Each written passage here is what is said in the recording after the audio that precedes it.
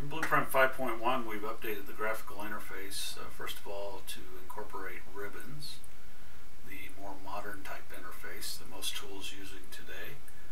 And also, we've updated the ability to work with the various panes that we have here, like the PCB view format pane and the tool palette here.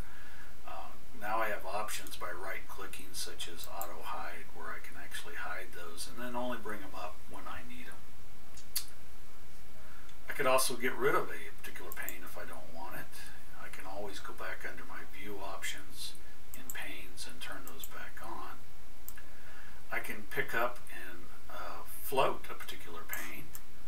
If I want to redock it, then it's important to watch these arrows here, and they'll show you where you're going to dock that pane. I can take multiple panes and actually combine them, as I've done here, so that they're tabbed. And I can also pick up one of these tabs and place it either above, beside, or below the existing one. So this gives you the ability to modify the user interface to what you're most comfortable with. In going to the ribbons type interface, we've gone away from the context-sensitive toolbars that we had in version 4.0. When you would click on a PCB view, for instance, you would get a toolbar specific to that, or a note block toolbar specific to note blocks, or even a table.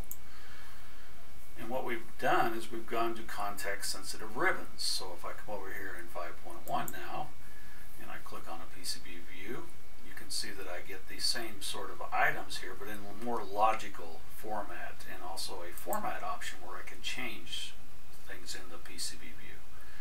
This also works again for tables and for note blocks. So a very similar concept, but less mouse clicks if you do it in the ribbon interface as opposed to the older 4.0 table type interface. And also your screen doesn't jump around as much as you move back and forth between the various items on your drawing.